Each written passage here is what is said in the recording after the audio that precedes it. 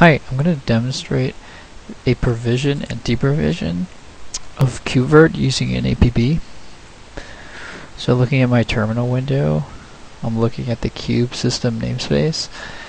This is primarily where kubevirt is going to be launched, and the pods will show up here after I provision the kubevirt application. So going to the UI, this is what the UI looks like with the service catalog and the ansible-service-broker attached. You can see all the apps that are available in the service catalog. We're going to focus on the kubevirt-apb. This APB is special compared to some of the other APBs that are listed here. It's what we call a system APB. So a system APB is something that is primarily launched one time, something that is going to sit in your cluster and it's going to be managing resources. So it's going to sit alongside something like the Kubernetes API or the Kubernetes controller manager.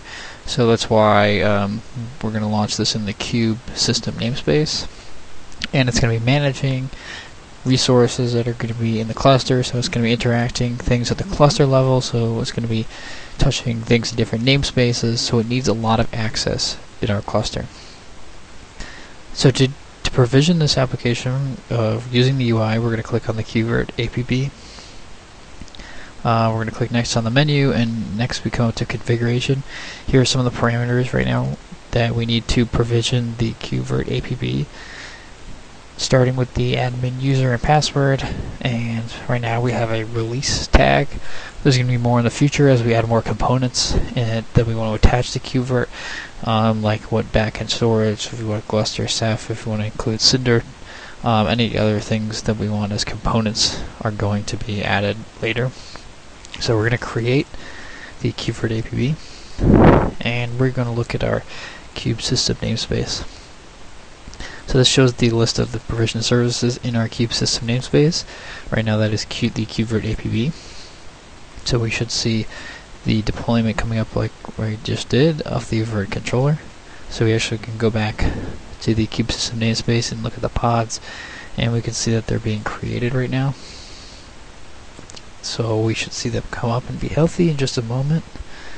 And now they're running.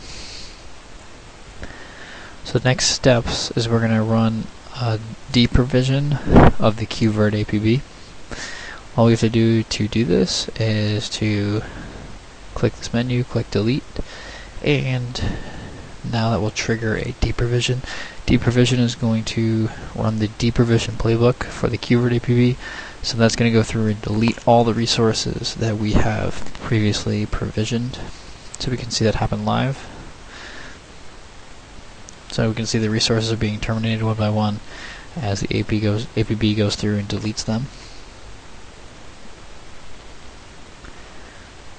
Okay, so everything is terminating, and livevirt is the last one to be terminated, and that should just finish up in a second. Okay, so we have no more resources, so that completes our deprovision.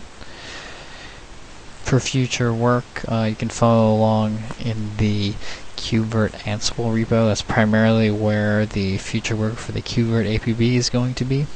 I'll leave a link in the description. Thanks for watching.